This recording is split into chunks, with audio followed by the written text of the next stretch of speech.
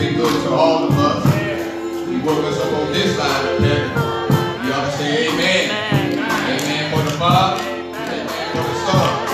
Amen for the Holy Spirit. We're going to have a go back thing today, Lord.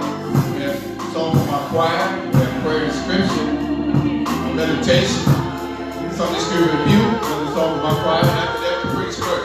Let the church say amen. Amen. Come on, choir.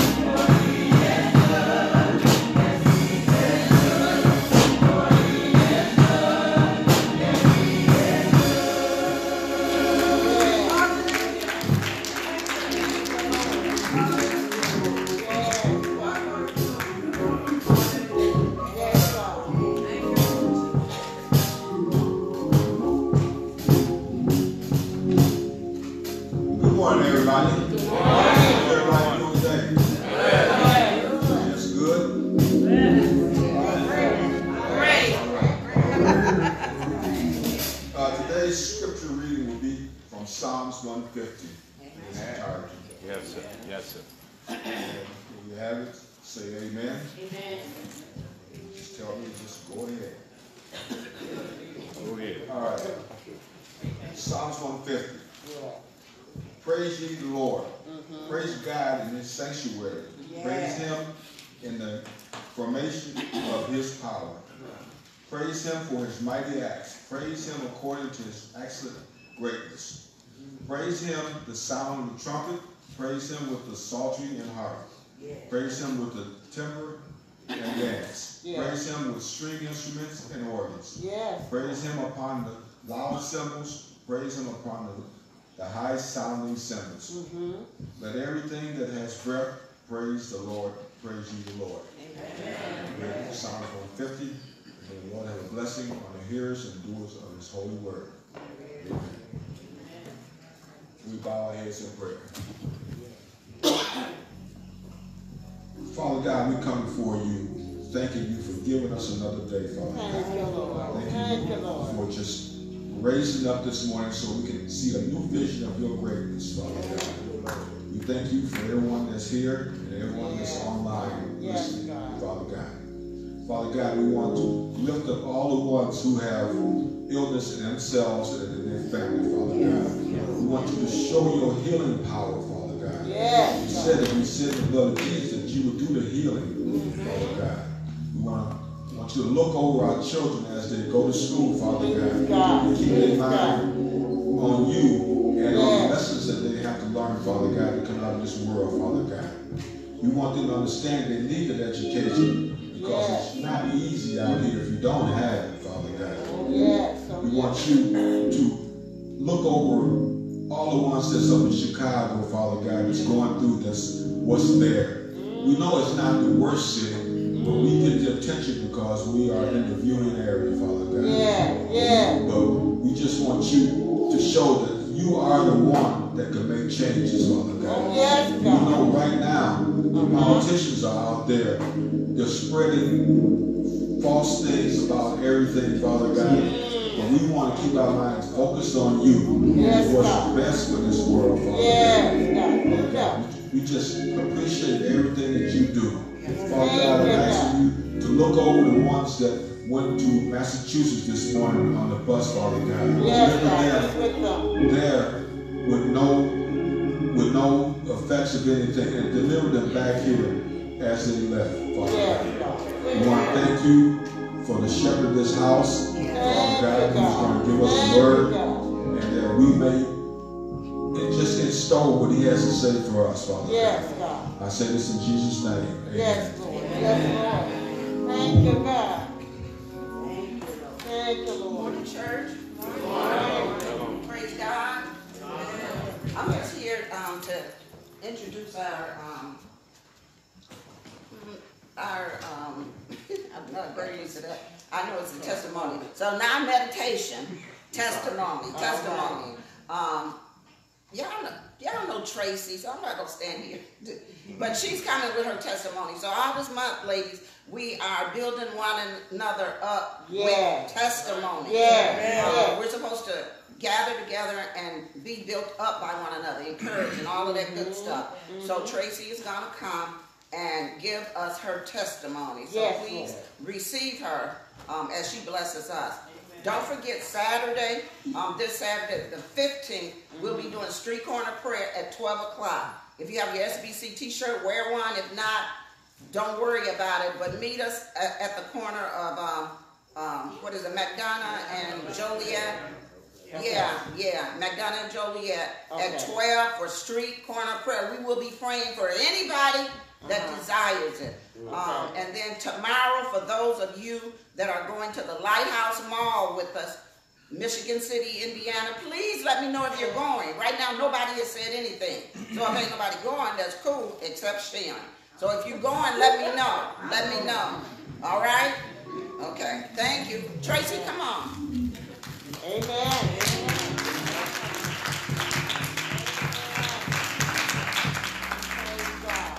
Thank you, Lord.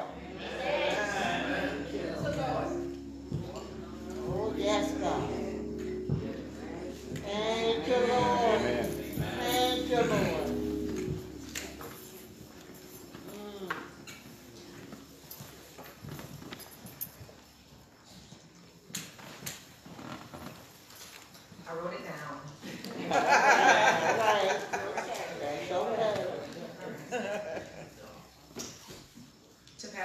Reverend Sister Tyler.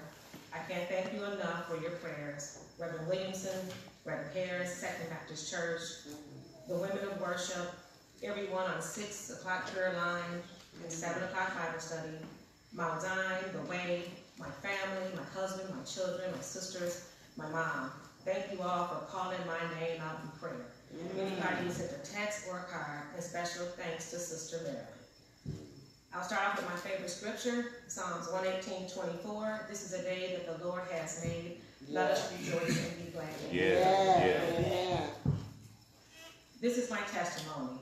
Pray and push. I was diagnosed with MS, multiple sclerosis, April 9th, 2009. MS affects the brain and spinal cord. It eats away at the protective covering of the nerves. After living with it for 13 years, I thought I had seen it all. I would have a couple of flare-ups every year, some worse than others. My first symptom of MS was I was sitting at work at my desk and I lost my vision in my right eye. I'm still thanking God today for my vision. God is so good. Fast forward to December 9th, 2021. I went to the ER and I was admitted. I had tingling from the waist up and total numbness from the waist down. My core was so weak.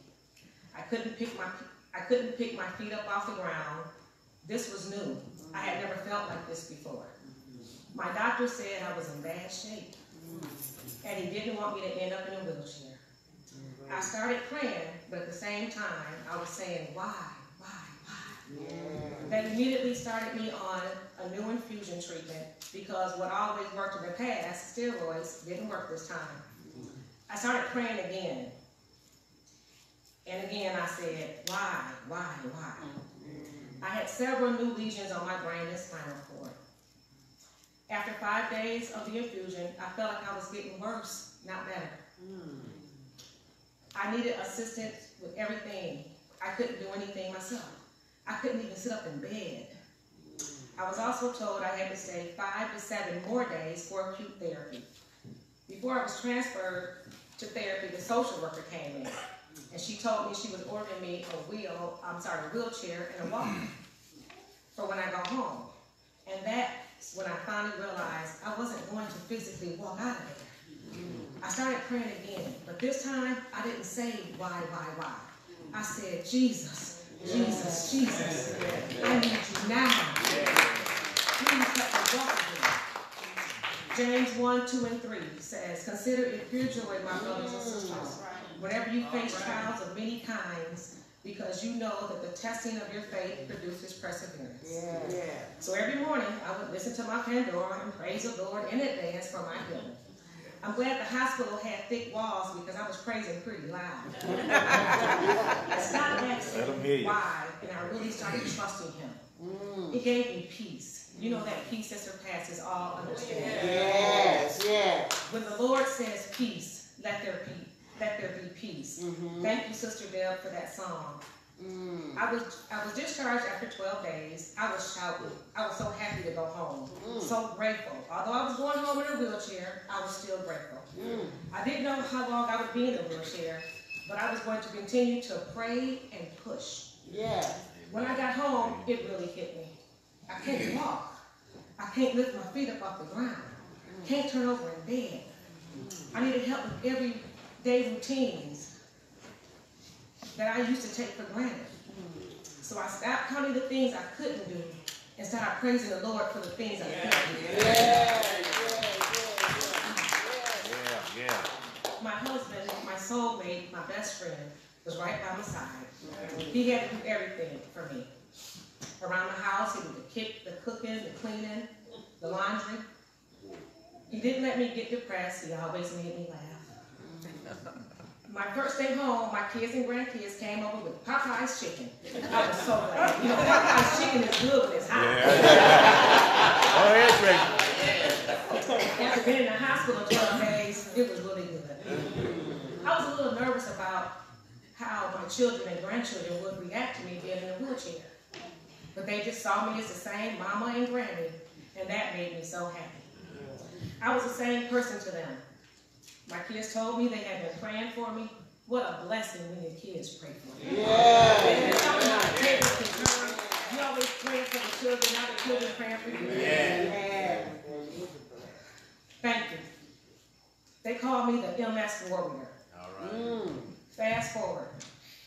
had therapy after 2 months in a wheelchair. My therapist asked me, what did I want to do today? I told her, I said, can I try the treadmill without the harness? She looked at me like I was crazy. I wasn't crazy, but I had crazy faith.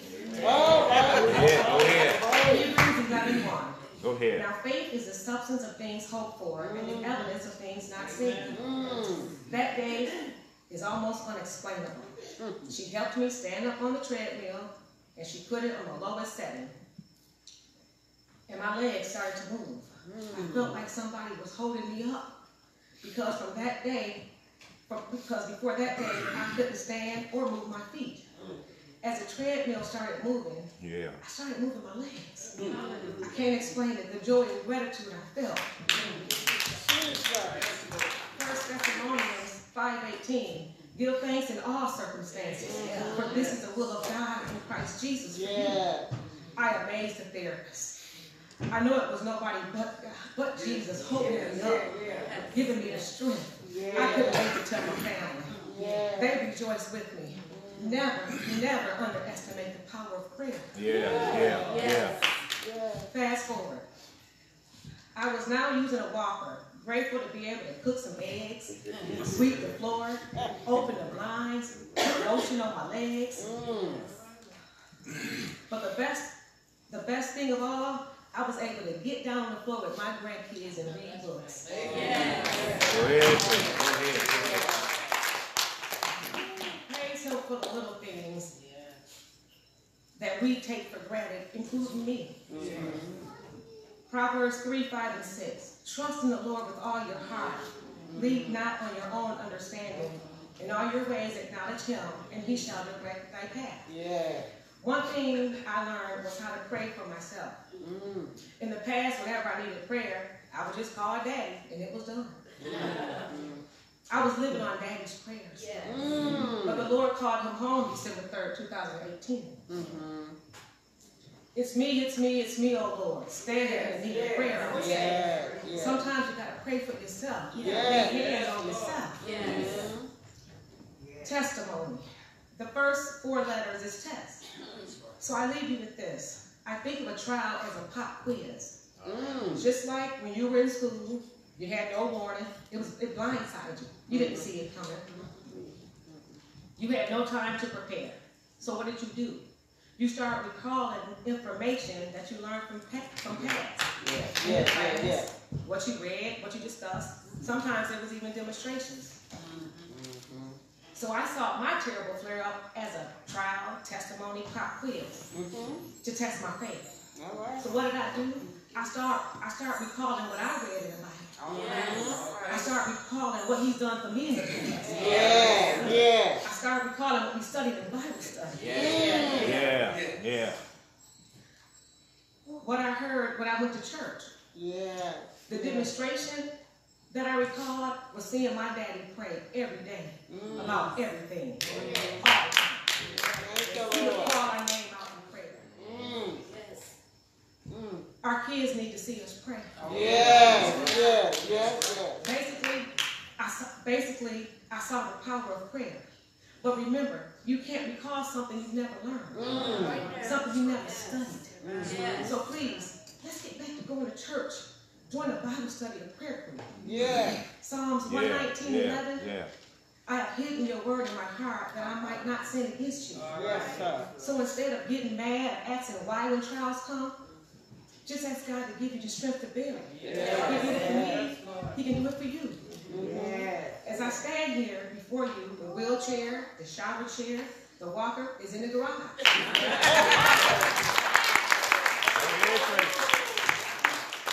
Thank you, Jesus.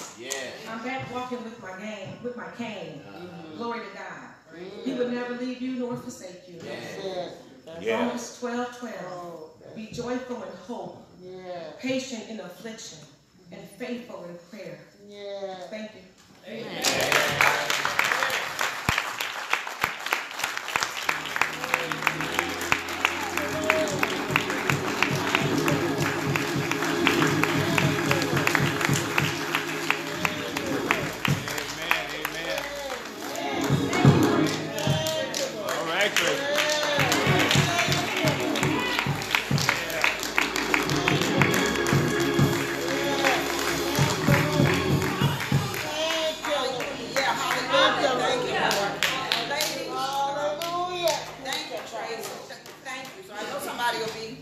blessed by it. I am. Yeah. Ladies, be reminded, next week, that's the third Sunday. Yes. So we'll be wearing pink. That's right. Pink for breast cancer. So, you know, just put on a little something pink so we can remember, recognize, and honor those who have survived and gone on from breast cancer. Yeah. Thank you. Amen, amen, amen.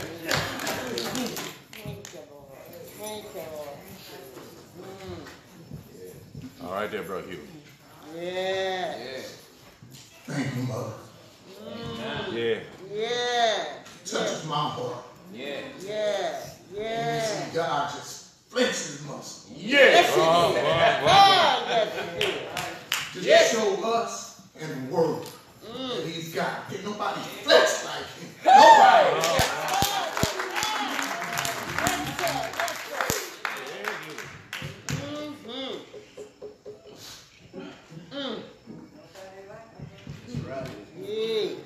Yes, sir.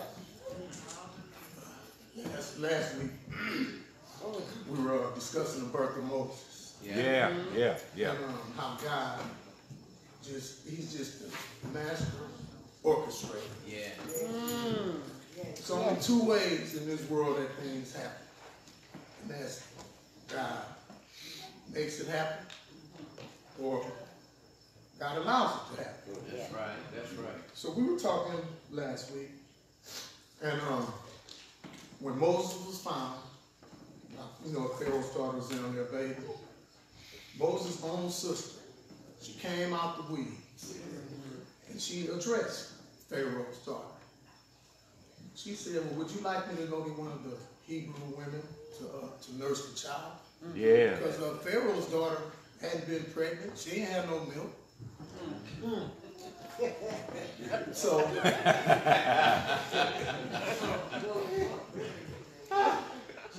she said, yeah.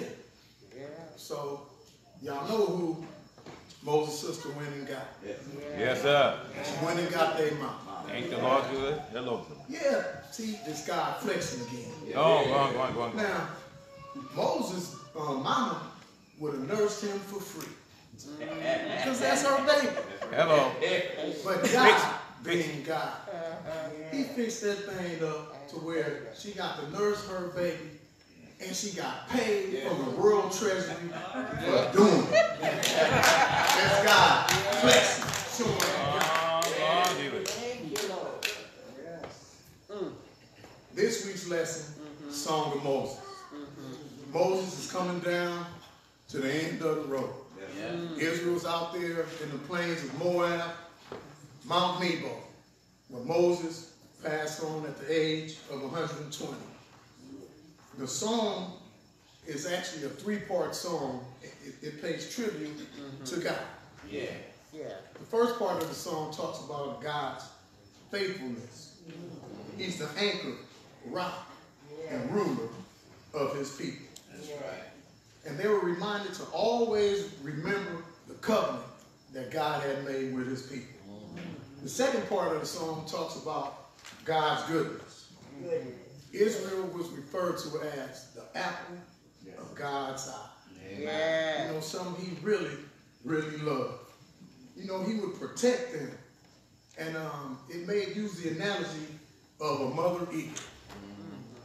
Now, the young eagles, you know, they flap their little wings and, you know, they learning how to fly. But right up under, Mama got her wings out, just like that. Yes, sir. And she got them covered. And if they fall, they're going to fall on her wing. And eventually, they get strong enough to fly, you know, on their own. And that's the same way the Lord girds us up. You know, you might fall. You ain't going to fall on the ground, no. He going to catch you. And he'll gird you up. And just till you could, you know, walk on your own 2 feet, but always walking in him and with him. And more of God's goodness. It was just an abundance. It was the richest soil that grew the best crops. They had the best livestock for the best meat, milk, and butter. All provided by God. Because that's how good he is. And the final part of the song is kind of like a warning. It's the people's apostasy. the people had gotten careless. They ignored God, and then they worshiped false gods. I mean, that's the common thing going through the entire Old Testament. They obeyed God, they prospered. They disobeyed God, God allowed the enemy to come in and overtake them, enslave them, and then they came back to their senses. And God would, you know, because he's a loving God, come on back and do what I say do. And up and down, up and down. The point of this lesson, God's salvation will transform and sustain us if only people remember his steadfast commitment to us. Yeah. That's not going to change. Promise made, promise kept. And our salvation is a gift from God as he draws us into his kingdom. We didn't earn that citizenship. It was given to us free. So let's just be thankful for our gift and just remember who God is and what he does for us. And when we're going through, don't get too discouraged. When things is going good, don't get too happy. You know, it's called moderation. You know, God bless y'all.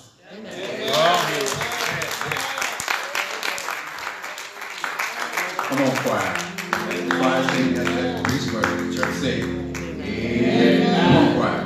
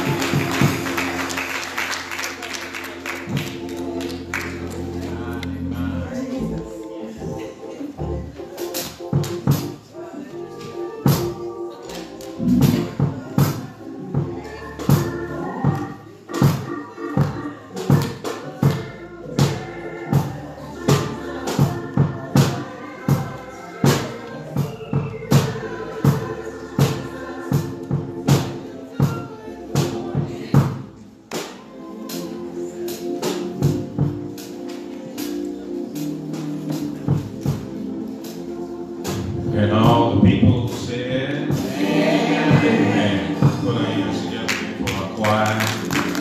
Hallelujah. Thank the Lord this morning for all the choir robes we have in the sanctuary. I say amen. Amen. Amen. God bless our brother Kendall. God bless you. My name is Secretary Dick Penn. Appreciate you.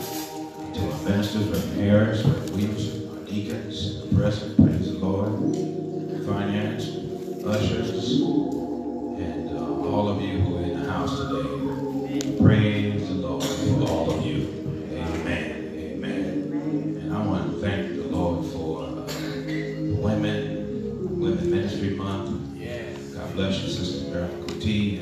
And praise the Lord for Sister Tracy.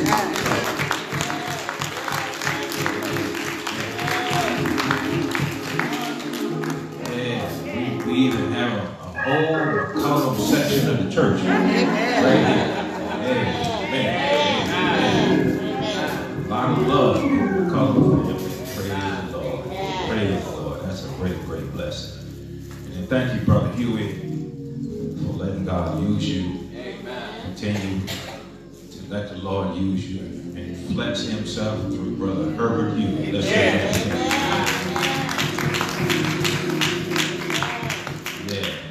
Praise the Lord. All right, this being Women's Ministry Month, I thought I'd ask the Lord to have his way with me this morning and try to get all my women emphasis in for the whole month in today. All right. Reverend Williams will be preaching next Sunday. It'll be Women's Day. Sister Kuti after that one. So we're going to try to get ours in today. All right. So I'm going to read 3 passages of scripture this morning. Bear with me. First is from Esther, chapter 4. As we talk about godly ladies in scripture. What can we learn from that? Esther, chapter 4, beginning with verse 15. It reads as follows. Then Esther bade them or requested them to return to Mordecai with this answer. Verse 16, go gather together all the Jews that are present in Shushan and fast for me, neither eat nor drink 3 days, night or day. I also and my maidens will fast likewise. So I will go into the king, which is not according to the law. And if I perish, I perish. Yes, sir. So Mordecai went his way and did according to all Esther had commanded him. And my next scripture is going to be from 1 Samuel 25 as we deal with the next sister. Verse 32. Next sister is Abigail. David said to Abigail, blessed be the Lord God of Israel, which sent you this day to meet me. And blessed be thy advice.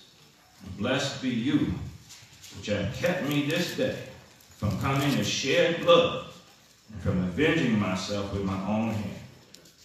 For in every deed as the Lord God of Israel liveth, which hath kept me back from hurting thee, except thou hast hasted to come and meet me.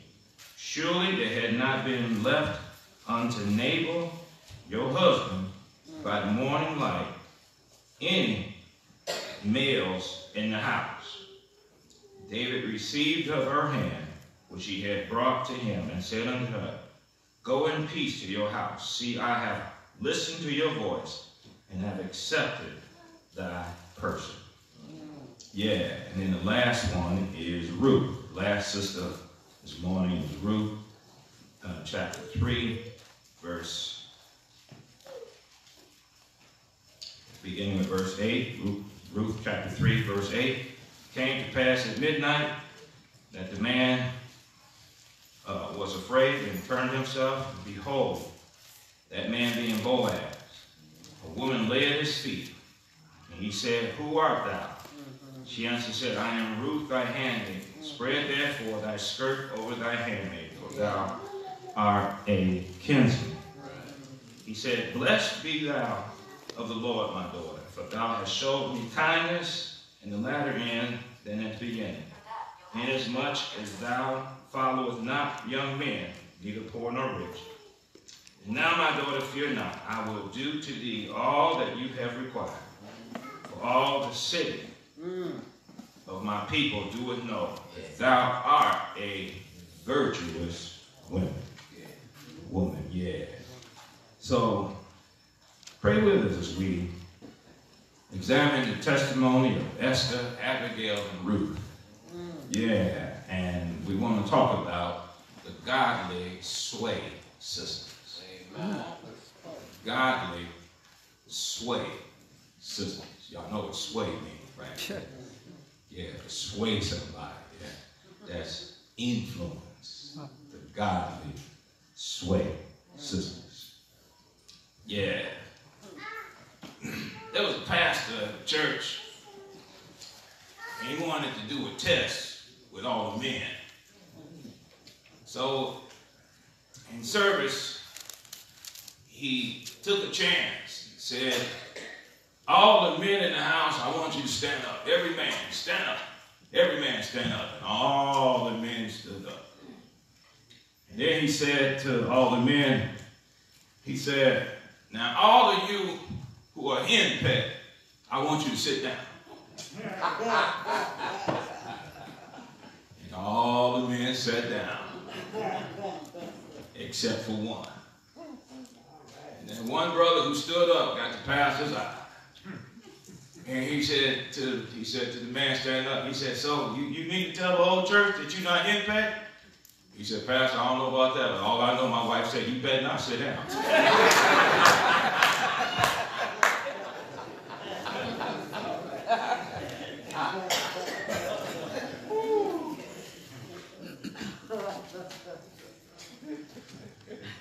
This morning, we have three sisters on the witness stand to illustrate how, ladies, you don't have to compete with men on quote, the level of men. Because God gave you something that us men are still learning what it's all about. The emotional power that God put into a woman relative to a man is something we're still learning about. When I say we, I'm talking about us men. Most ladies recognize that they have it. It's quiet in here. Hello, hello, hello. When the Lord put Adam to sleep, took the rib out of his side and made it into a woman. He's like, oh my goodness, this is it. He had named all the animals, but when he saw his wife, oh my goodness, this is it. That was emotional. And many times us men find out a taste, a fraction of the emotional power that a woman has when something happens to mom. Oh my goodness, that hits hard when anything goes on with mom. Hello somebody, we get a taste of that emotional power that women have. On the witness stand this morning is three sisters, Esther, Abigail, and Ruth. Shining examples in Scripture of the emotional power God gave them that they use to sway the immediate man in their lives for good, for righteousness, toward the Lord. Ladies, there's always a choice that you have whether you're going to sway the man towards the right or sway the man towards wrong. Sway him for self or sway him to the Lord. Question this morning is, what direction is your sway? There's two sisters we didn't invite to the witness stand because their sway was the other way. Eve swayed her man away from the Lord. Yeah. Hello, y'all. And Samson would say his woman Delilah.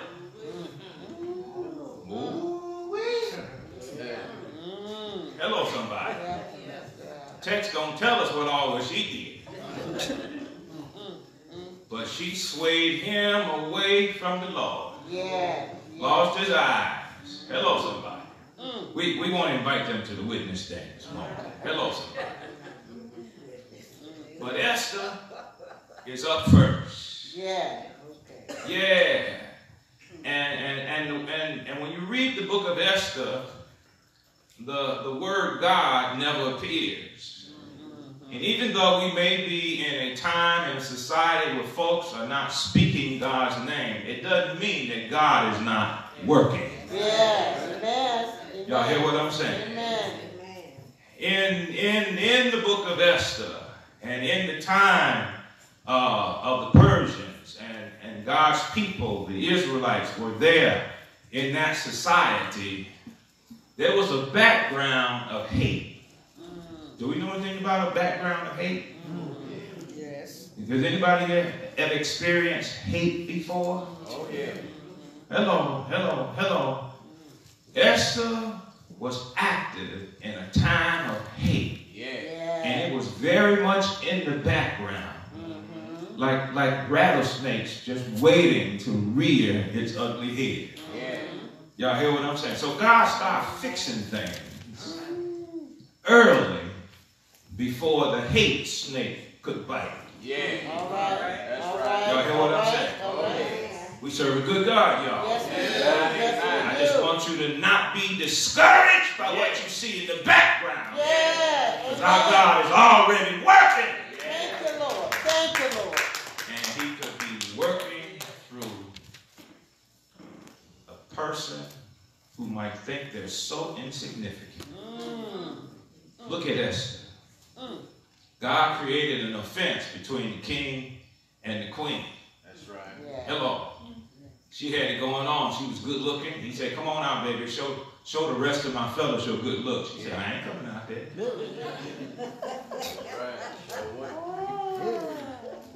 And y'all, he fired her. That's right. He divorced his wife. Because word would have got around to everyone else. Hey, she can do that to the king. We can do that to you. He fired her, y'all. But that was God's way. He made an opening for Esther. Y'all hear what I'm saying? So the king, y'all, could do anything he wanted to do. So he got him a harem of 400 women. And Esther was one of 400. Y'all hear what I'm saying? Hello. Yeah, let that go by. Let that go. Hello. And out of 400 ladies, he chose Esther. She was a good-looking sister, y'all. And on top of her good looks, she was submissive. He picked Esther. Esther had an uncle named Mordecai. Said, don't tell that boy that you're a different nationality. So she did. Hello. And the way God fixed that thing, somebody came into the king's cabinet named Haman, and he had a hate problem. Oh, yeah. Hello. Anybody ever run into a person with a hate problem? With a position over you in your life. A position over you on your job. Y'all hear what I'm saying? This boy had a position next to the king and sweet talked the king into letting him use the king's stamp. Create a law, and when the king's stamp go on it, hello, it can't be reversed. Y'all hear what I'm saying? And y'all, we were talking about politicians this morning. Deacon Lee mentioned them politicians, y'all. Haman was a good politician. Oh, yeah. Hello, somebody. Got the king's stamp on the day to kill and annihilate all Jews. Right.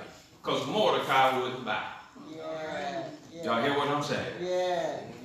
And folk in charge who worship themselves, if you don't bow, that hate gonna come try to run you over. Hello, somebody.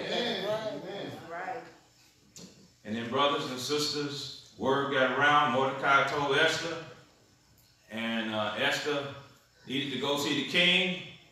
But they had these funny laws. You can't approach the king without authorization, or it's a death sentence. That's right. And that included his wife. That's right. But the day was coming when the hate day was going to kill the Jews. So Mordecai told Esther, if you don't go in and risk your life, you will be killed. Yeah. Hello. And salvation going to come from another place. Yeah.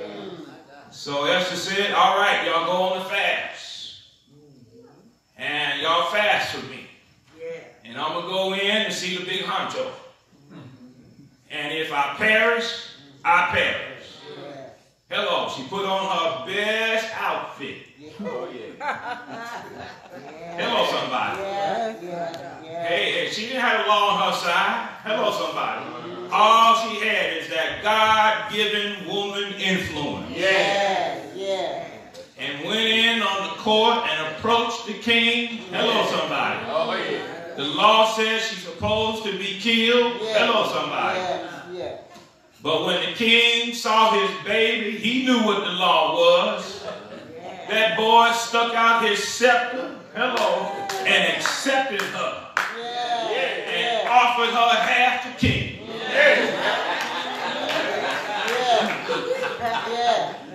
Hello, y'all. We're not talking about muscles and might. We're talking about emotional, God-given influence. That she put on that king. He stuck that thing out there so fast.